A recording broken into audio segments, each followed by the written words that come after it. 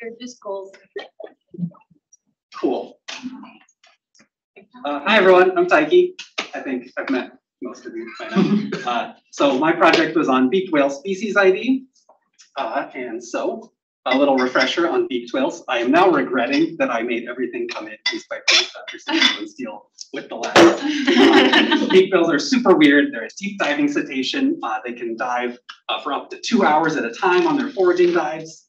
And they have, some species have like overgrown teeth that encapsulate their whole mouth, so they can't open it, and they just slurp squid like weirdos. I just think that's hilarious.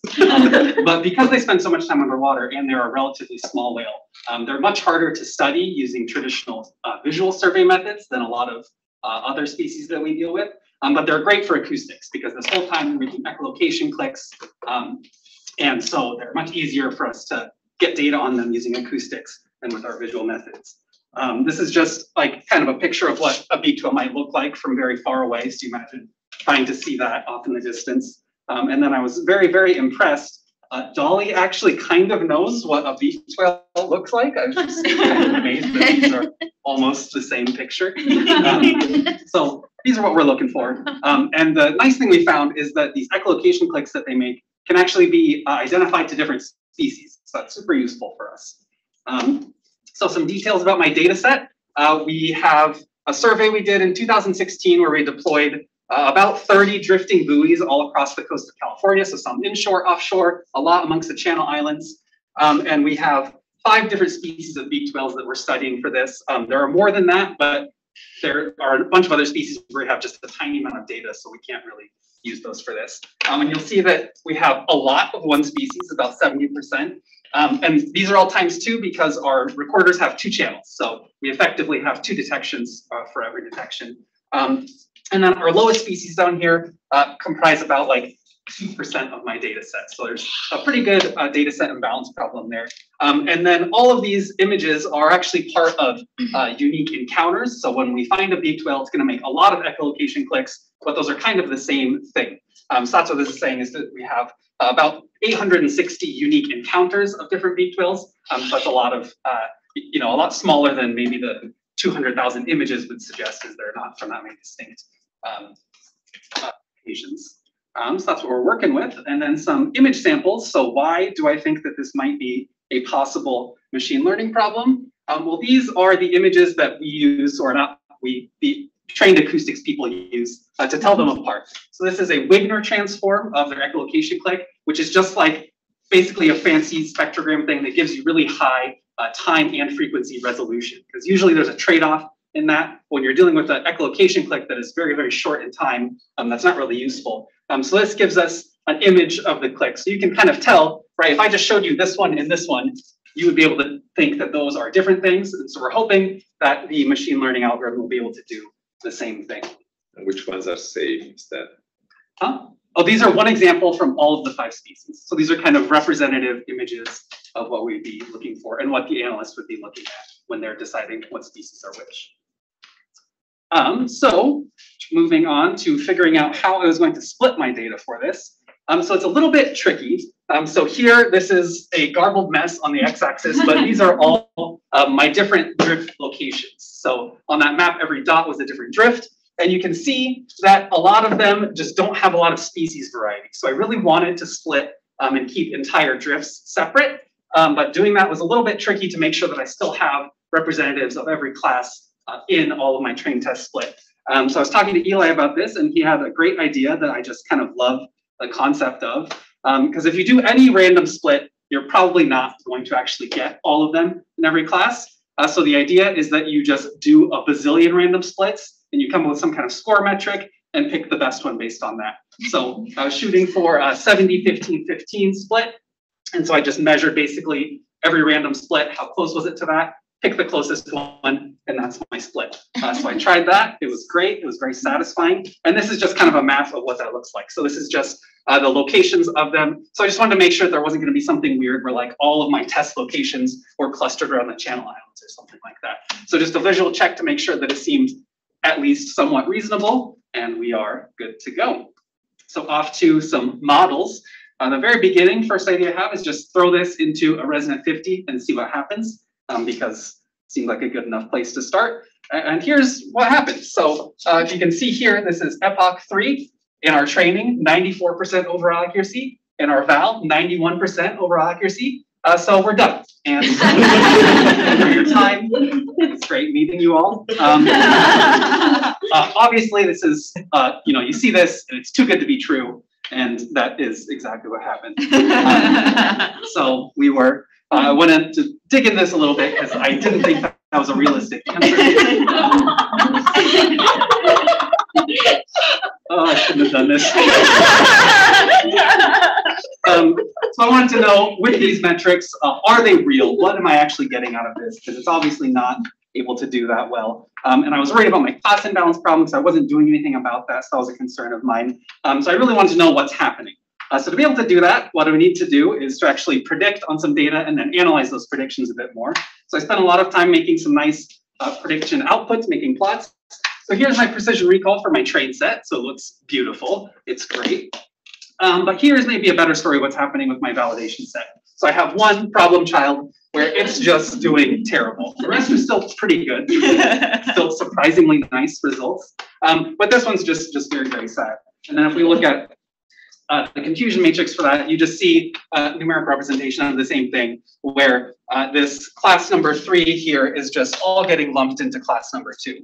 So it was at least interesting to see that it was consistently getting lumped into the same class. I don't have an idea for why that is, but this is just what I found after my first round of testing.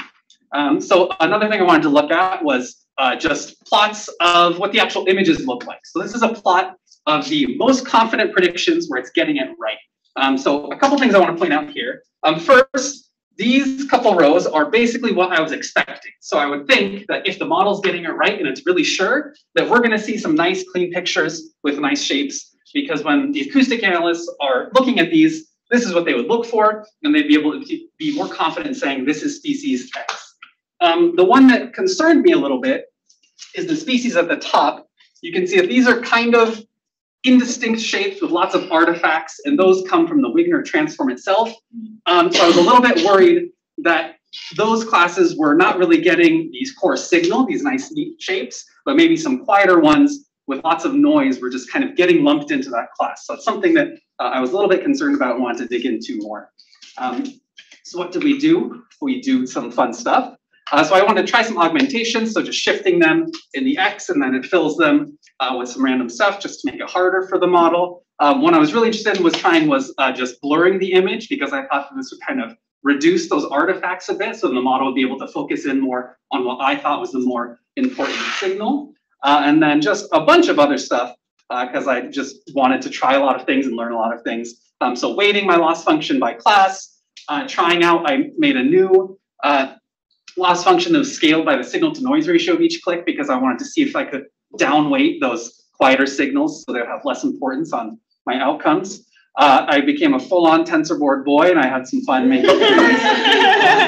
I tried some weighted sampling, so oversampling my underrepresented classes so that they would show up more. So if I could maybe get that sad pink class to be have some better performance. Adding some random parameters to my feature vectors so that to see if that would help it. Basically just trying lots of things that I wanted to learn while I was here, and I have access to people like Eli to help me out. And maybe most satisfying of all, I made a nice fancy config file to be able to control all of these without having to edit any code, which is just very satisfying to me because I'm a huge nerd. And the result of all this was basically no change. Not exactly no change, but not something I'd be confident saying like, we fixed it, it's better. Here we go, we're off to the races. So why do I think this is? I have some takeaways here. First, there's just really not a lot of time to test all these different things and try to tune every little change you're making. And the second is I actually think I was looking at the wrong metrics for deciding when to stop my model training. So I originally thought that it was finishing around epoch 7 or 8. Then after talking to Sarah, I realized that if I look at some more species level metrics while it's training, that is actually probably better if I let it run a lot longer. And then some other concerns, every run pretty much that same species was just not getting any predictions right. So I want to take a look at the ground truth, but I'm not actually an expert, so I need to talk to some people when I go back to work and see if they have some thoughts on that. But really one takeaway is that it worked a lot better than expected for a first pass. So that's nice to have. And then my other thing is that I just feel like I know so much more than I did 3 weeks ago, which is just incredible. And I'm just really excited to go tinker with things now. So what's next? Hey, Peter. Second priority thing. And then what I really want to do is go back and do some data cleaning. So I do have a lot of concerns about having these sort of noisy data lumped in with everything. So I want to look at more how the signal to noise ratio is investigating interacting with my air. If I'm consistently getting quieter ones wrong, I can easily filter those out in a systematic way that I can be happy with. And then I want to work with my team to decide what is the important metric for us. Is it precision? Is it recall? I'm not sure for each species what one might be most important for our use case. And then we do actually have an entire extra survey of data that we are just finishing processing. So I'll be able to either test it out on that or add some of that in to the training and bump up the numbers for our underrepresented species. And then I just want to be able to spend a lot more time trying out all these things that I learned. And then if this works well, it has the potential to save hundreds of hours of work for our team, which I think is great because I love it when people get to spend more time on the fun parts of their jobs using their brain. And yeah, I do have a confession. I've maybe buried the lead a little bit here. So it turns out we don't actually care about whether an individual click is part of a beaked whale or not. So this is just an image of what our acoustic analysts are looking at. And so we have here, these are the automated detections of echolocation clicks. And this is some information they might see. And the y-axis here is the bearing angle that they're coming in at. So we have 2 channels, we're able to get an estimated angle. So if you have an animal, it's going to come in as a line, like this green one, because it's coming from the same place. So it's really easy for us to just say, okay, everything here in green, that is one animal. So within that, it doesn't matter what this click is or this click is or this click is in particular, which is what I'm asking the model to do. Really what we care about is the aggregate. So if I look at some event level metrics, so if you remember in the beginning, I have about 860 different events that are unique events.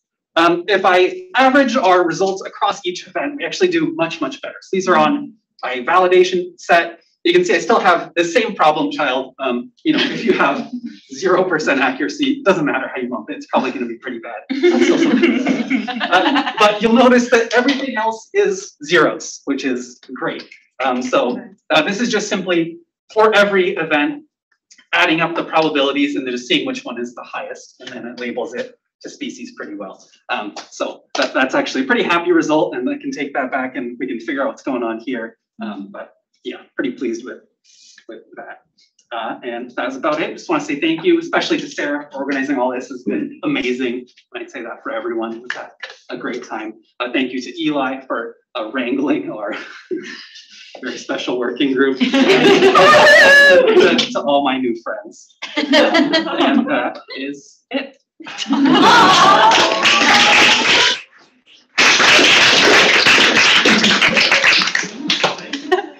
All right, question. That was amazing. The dolly was maybe the best so far. Yeah, Ethan. Just for clarification, was the spectrogram that you showed that was like super weird, with like high confidence, was that the same class as the one as like your problem child class? No, that's actually my most populated class. Oh, okay. 70% of my data are these. Gotcha. And for some reason it thinks that these kind of noisy ones are. Wait, so is... But so those are all correct. Yeah. This is my problem child. Oh, okay. And it's classifying them as M5? They, yeah, get as in the MS? soplodon. Can you remind us of the fraction of training examples you have there for the class? This is about 70%, I think 10 to 15% each for these, and then these are about 2%. So that may be... Like but somehow the bottom one is like iconic enough. The bottom one's fine. Which, like, looking at the image, I feel like there seems like there should be structure, but for some reason it's getting these two mixed up. I'm not sure. It's possible also the validation set only has 2 unique events of that species in it, just because there aren't enough to go around. So if those happen to be mislabeled or something like that, that's definitely a possibility. But they just didn't have time to look into it. Other questions? Yeah, Tarun? I mean, looking at these images, at least, maybe some other sort of like classical image processing, shape detection or geometry or something on these transforms might be a good comparison to, might be a good baseline.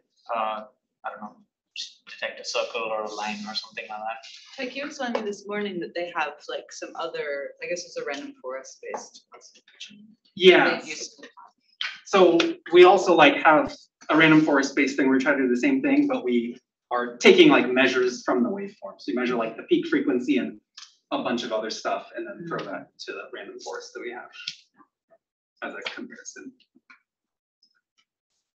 Any other questions? Do you pick up audio from many other animals on these hydrophones? Like, I don't know, other dolphins, other whales? And do you think you can sort of adapt this to those problems? Are you interested in that, or is the group interested in that? And yeah, how does that all work? Yeah, we definitely do. So I think the reason we're focused on beaked whales for this is because we specifically use these images, and because it's this really short click, and we've discovered that the clicks kind of have this structure. Something like a dolphin echolocation click is actually not very interesting. It's usually just a straight line, and you can tell these kind of have like a slope or a bend or something like that. So this in particular is useful for that. But the whole idea of me coming here is that we think there are tons of other applications for a variety of other marine mammals that we can use. So it's more to like absorb the methods and then be able to try something else in the future. Cool. I have a question. It's hard for me to kind of like vocalize what these images look like. Would you be able to vocalize for us what a beaked whale might sound like? It's too high frequency. We could, but. Well, on that note. Oh, okay. These curves and patterns for a given species, they seem to have some structure to them within species. Clustering just within species on what these things look like, could you infer emotional state or something about the animal, or maybe even family pod? Like maybe there's something cultural about how pods communicate in certain ways. Like, is there any sense of context of what, like if the arc bends up quickly or stays pretty straight? Like, is there been any sort of analysis of how many types of modalities within a given species? I have no idea what they, if you clustered them, I have no idea what they correspond to, but maybe there's something that we can start to figure out. Yeah, I don't think we've gone beyond, like, we know that this kind of curvy shape is this species. And within that, there's a lot of variations. So part of the problem is that you have this whole set of echolocation clicks, but they're very directional. So if the animal's pointed right at you, you're gonna get an image like this. But if it's looking for squid over there, then I assume you get something noisier, because they're so directional that even if it's in the same place, pointing will give you a much different image. So there's a lot of variation already from that. So I think it'd be really hard to try and come up with anything, you know, beyond just species, because there's so much uncertainty. Thank you so much, Taiki.